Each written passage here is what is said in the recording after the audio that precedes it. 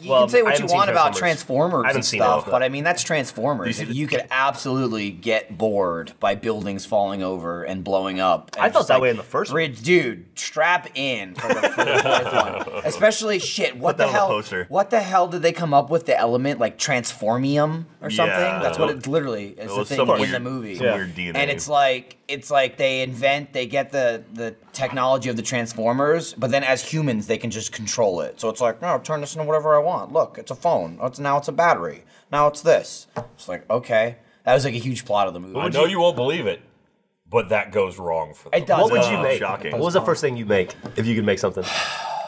I'd probably make like a gun. Robot vagina. Yeah, or probably wouldn't be robot. I would make something really I could sharp on the shoot. inside. Something really loud and obnoxious to fuck with Gavin. Like a noise machine? Some sort of giant speaker or something that would just amplify your voice several times. Why would you need that to be a Transformer, though?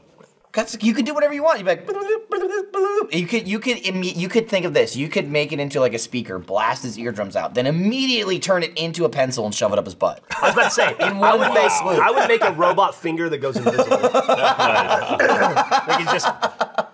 That's 7 times a day it's programmed to find his Well, you just give it legs, and it just anywhere it follows him around. It's like spider legs. It's spider legs with a robot finger on the top, and it runs around. You know someone's gonna draw that immediately, right? And it jumps. Yeah. Every now and again, it gets him when he's standing. Stanley Tucci was actually pretty good in that movie too. He was funny. I enjoyed him. Great.